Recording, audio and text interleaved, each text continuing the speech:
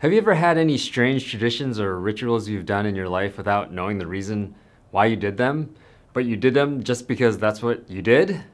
For me, growing up, one of my chores was to take the kitchen trash out whenever it was full. And when I would replace the trash bag, I added a part to that routine, which was putting the styrofoam liner at the bottom of the trash can each and every time. It was one of those styrofoam rectangles that like fresh chicken and ground beef came on when you bought meat from the grocery store. You know those things I'm talking about? So I would put that at the bottom, and after we would cook the meat, my mom would wash that styrofoam liner and save them so I could line the trash every time. I actually thought that was a normal thing that every household did, but one day when I was at a friend's house, he was changing the trash and I asked where the styrofoam liner was, and he just looked at me all confused. Like, who does that? So one day I finally asked my mom, why do we need to line the trash every time with these styrofoam liners? And she said, well, it's because one time your dad threw something away that was sharp, and when he went to pull the trash bag up, it broke the bag open at the bottom and made a huge mess. So the liner was meant to not ever let that happen again. So knowing the why behind rituals and routines, especially the ones that are handed down, can be super helpful. Exodus chapter 12 verses 1 through 28 gives account to the Passover feast.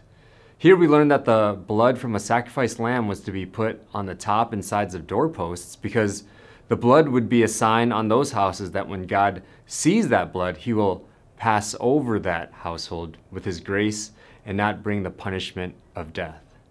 The people of God were instructed to observe the traditions of the Passover feast for generations to come. And God himself gives the why behind this in verses 26 and 27, which say this: when your children ask you, what does this ceremony mean to you? Tell them, it is the Passover sacrifice to the Lord, who passed over the houses of the Israelites in Egypt and spared our homes when he struck down the Egyptians. Then the people bowed down and worshiped. We observe and celebrate the Passover feast now through communion, Jesus' Last Supper, remembering and refusing to forget that Jesus is the Lamb of God who takes away the sin of the world, whose sacrifice of his shed blood on the cross is what allows the penalty of sin to pass over us and grants us the gift of eternal life. Would you pray with me? Heavenly Father, thank you for calling us to remember your mercy and your grace. Thank you, Jesus, for freely and lovingly shedding your blood as a sacrifice and ransom for all of us.